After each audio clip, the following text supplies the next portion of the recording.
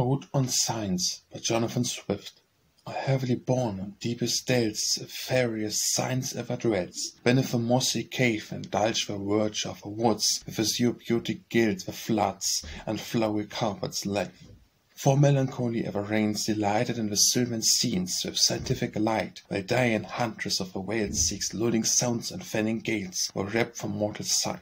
Yet goddess, yet will we explore with magic rites and heathen lore, obstructed and depress'd, till wisdom give a sacred nine, untaught, not uninspired, to shine by reason's power redress'd. When Solon and Lycurgus taught to moralize the human thought of mad opinion's maze, to eternal zeal they gave new laws, thy charms, O liberty, the cause that blends congenial race. Bid bright Astr gild the morn, or by the 100 suns be born. To hecatomb the year without thy aid, vain the poets and vain the zodiac system roads, and vain the lunar sphere. Come, fairest princess of a throng, bring sweet philosophy along, and metaphysics dreams, while raptured bards no more behold a vernal age of pure gold and heliconian stream. The rifle dome with malignant hand to curse some other destined land, by follow let astray a learned beyond azure wing, energic let the soar and sing the universal sway. So when amphibian bade the lyre to more majestic sound aspire, behold the madding throng, and wonder and oblivion drowned, to sculptor turned by magic sound and purifying song.